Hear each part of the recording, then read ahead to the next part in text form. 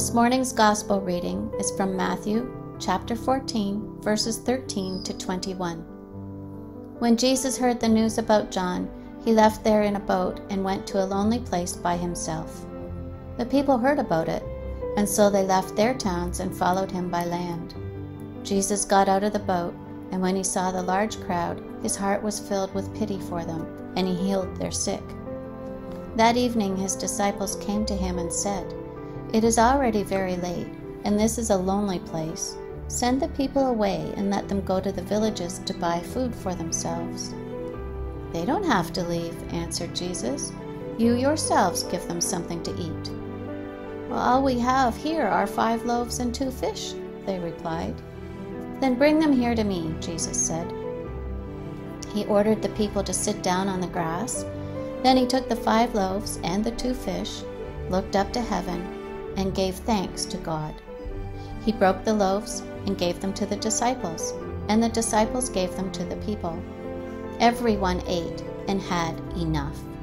Then the disciples took up 12 baskets full of whatever was left over.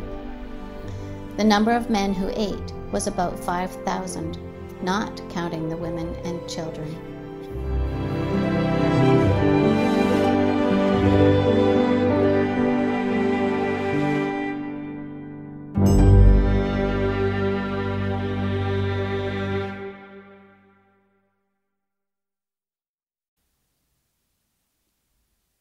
Earlier this summer, the Southern Baptist Convention, the national body of actually the largest Protestant denomination on the continent, made a very controversial decision.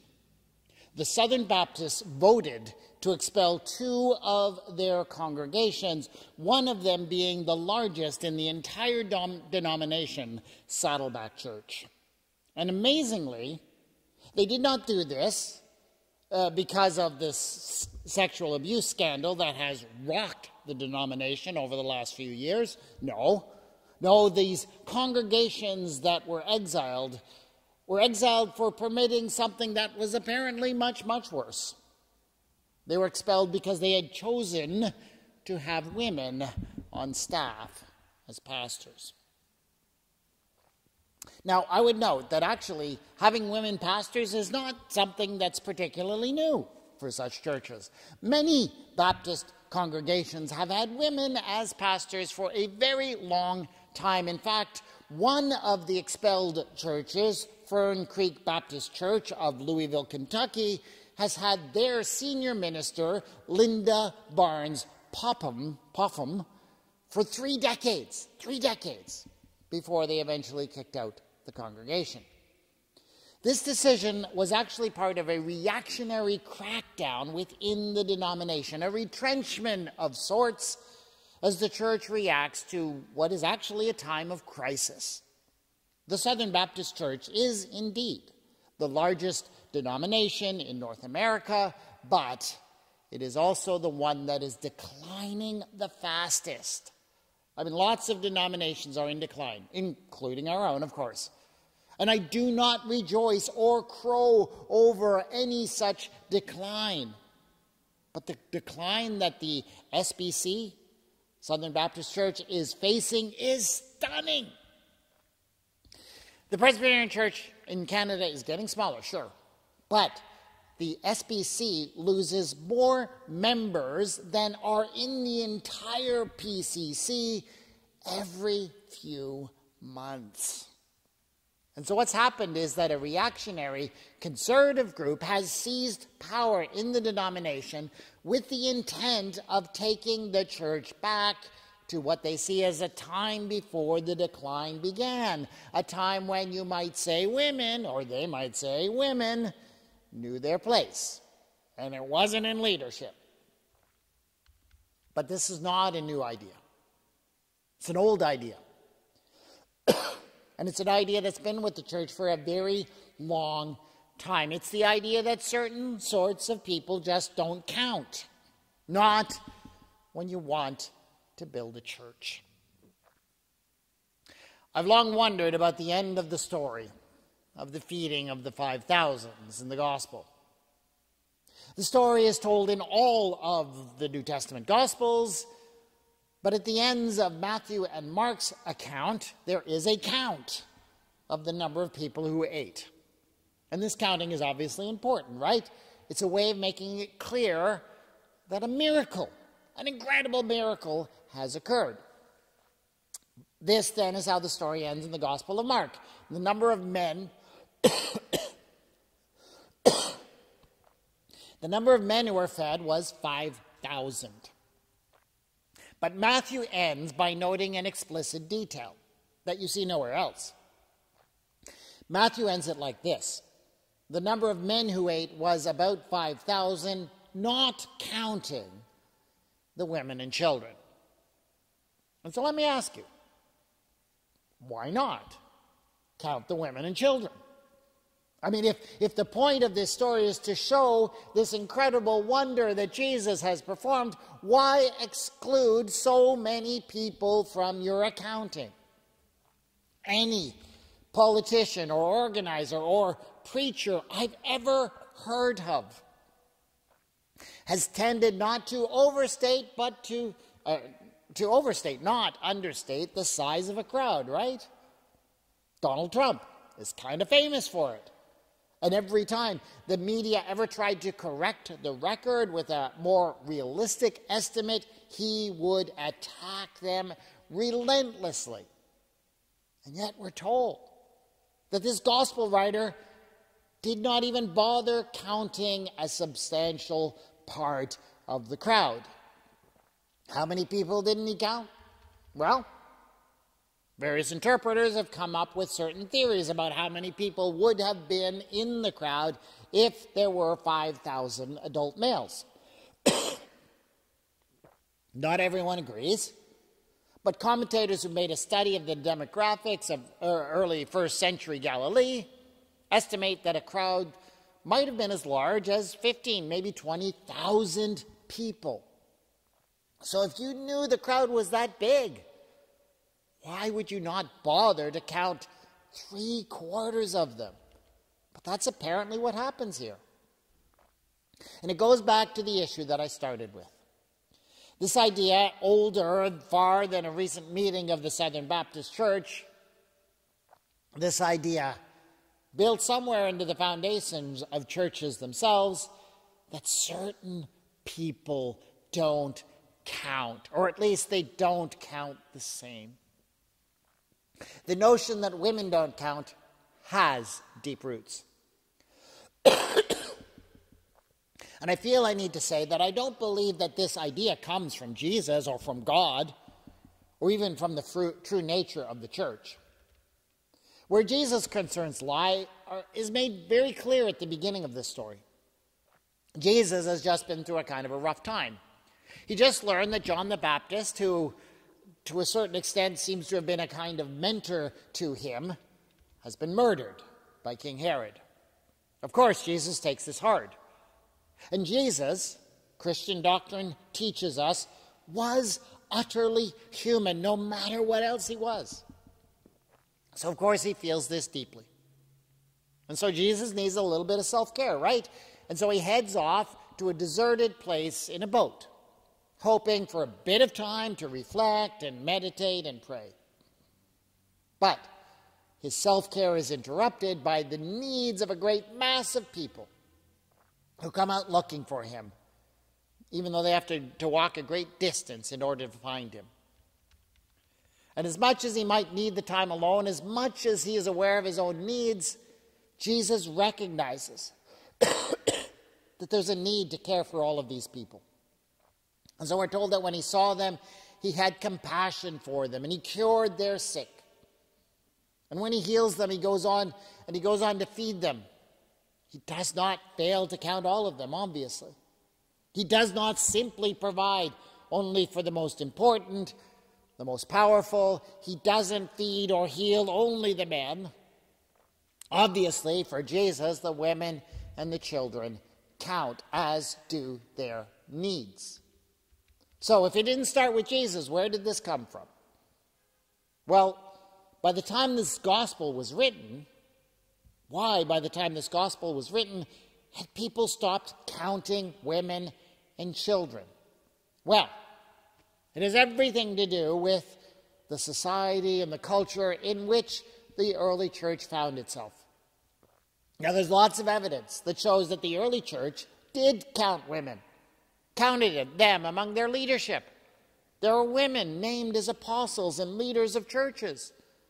It's why Paul can say things like, "There is no longer male and female, for all of you are one in Christ." But the early church found itself in a culture dominated by the Roman Empire that was extremely patriarchal. And such a culture found the very idea of counting women, of giving women significance, to be offensive. And by the time that Matthew had written his gospel, by the time of some of the later letters of the New Testament, that attitude had begun to drift into the church as well. And the church began to feel as if it needed to go along with society in order to get along. And this attitude continued, has continued to affect churches for centuries. For centuries. And we see that. We see that in recent decisions of the Southern Baptist Church, among others. The issue hasn't gone away. It does mean a lot to me to be part of a church and part of a denomination that has done some serious work on counting women, on recognizing and appreciating the contribution that they have made to the church over many decades, over recent decades. And I appreciate the steps we've taken to count others who have been excluded from our accounting for far too long. But do not think for a moment that we can lean back, put up our feet, and assume, therefore, that the job is done. We will always encounter a cultural tendency not to count certain kinds of people, and so long as we do that, we will be missing the true picture of God and what God is doing among us. For example, for a long time, the impact of a church such as ours was measured by one metric alone: the number of people sitting in pews at one particular hour on Sunday mornings. Congregations that had lots of people sitting in the right place at the right time each week were considered to be successful, were considered to be having a real impact. Even then, that was not really an accurate measure of the liveliness of a church, because lots of the people who were vital to the church were not counted by that metric. People who were teaching Sunday school, for example, or people who had good reasons for why they couldn't be there at that particular time, but were indeed great supporters of the church in other significant ways. So it was never quite accurate. But these old assumptions have become more problematic because of recent developments. Now we have people who attend worship online, on Zoom or on Facebook Live. We have others who watch videos of sermons and other elements of the worship at another time from that special hour that was once the only hour that mattered. Some do so from great distances around the globe. Do those people count? Are they a part of the life and work of the church? Of course they are. But we often do not count them. Even more, there are all kinds of people in this community for whom this church is part of their spiritual life, for whom this congregation helps to meet both their spiritual and their physical needs. And yet they have never been there at that magic hour on Sunday morning. Maybe they never will be. I'm talking, for one thing, about people who come in for a good meal, to pick up food from the food bank or community cupboard. I'm talking about people who need help with clothing for their families. This church is their church too, in that it meets those kinds of needs. The fact that they are welcomed warmly and treated without judgment, that feeds their souls as well as their hungry stomachs.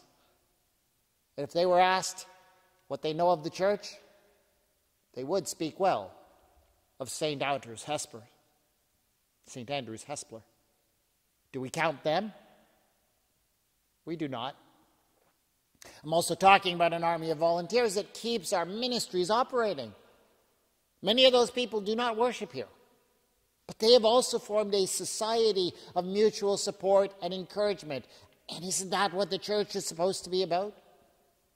Recently, for example, one of our Hope Clothing volunteers suffered the death of a spouse.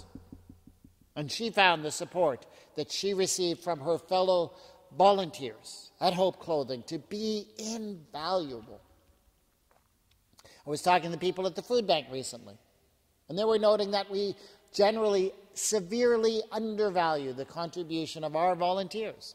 If we were to put a dollar value, and they are working on models to put a dollar value on these things, if we were to put a dollar value on our volunteers, it works out that this church makes an additional contribution of thousands of dollars to this community. This is the mission of the church. So these are all people living out the mission of the church, doing so admirably. Are you going to tell me that they don't count because they never sat in a pew? It's ridiculous. Yet that's what we seem to assume all the time. That's just how things are, right? The church, sadly, has a history of not counting certain people. For centuries, women didn't count, even though they often did the greatest part of the work. For centuries, members of certain minority, racial, ethnic, or language groups didn't count. No, we were happy enough to include them in our statistics when they made us look good, but we didn't really believe they contributed anything of value. Their theological reflections, for example, were often dismissed. Now, I'm glad to say that the church today has learned better about such things. But still we fall into the temptation of not counting certain people. We say that we love and welcome families with children, but we have a hard time making space for those families when they don't fit the pattern of families we're used to. Imagine those people who went out to Jesus when he just wanted to be alone after he heard about the death of John. They are a picture of the whole church. They gathered as we gather for one reason alone, because the compassion of Jesus met them where they were. Each one was met according to their need.